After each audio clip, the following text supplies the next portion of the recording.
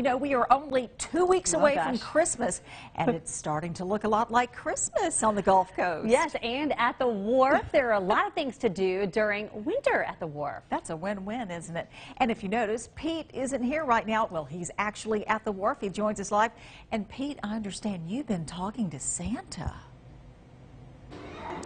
Well, can you believe it? We've got the man himself. What an honor it is to be interviewing Santa Claus on the ice in Lower Alabama. Santa, this is your type of environment, isn't it? Absolutely. It's a lot colder where I'm from, but the good folks here at the Wharf have done a great job recreating some ice right here in Orange Beach. And that's not the only thing you can do here that's wintry and Christmassy. You can ice skate and you can see Santa himself. Tell me when and where you can do that. That's right. We can get pictures taken. We're at the port, straight across from the Ferris wheel, on Friday nights, Saturday, and Sunday.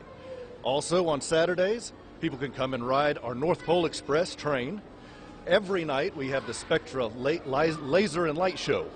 And then also carriage rides on Sunday. Now, tell me about that. So where does the horse-drawn sleigh take you? Horse-drawn carriage goes around the property, out into some quiet areas, and then back through our main street.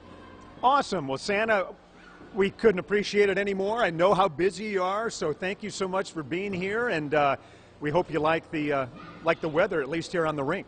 It's much better in here, absolutely. All right, and let me tell you a little bit about the ice skating rink as you take a look at some of our skaters here. This is real ice, everyone. You know, sometimes in the South we have to set up these ice rinks that kind of have this plasticky kind of ice. This is the real deal. It's real ice. It costs $12 for a skating session, and this will be open through the Martin Luther King Day weekend. So there's a lot of time both before Christmas and after Christmas to come down here and skate. And I've got to say, too, it's a pretty safe COVID environment. They wipe down the skates between each usage. They're wiping down the boards, and we're under a tent here, but the ventilation really is pretty good. So I think you can feel good about coming down here and skating in a pretty safe environment. Now, coming up at 6 o'clock, we're going to tell you about holidays. That's this weekend at the Wharf. We heard Santa mention all the things that are going on here all the time. Well, there's some extra events that are going on this weekend, and we'll talk about that tonight at 6 o'clock.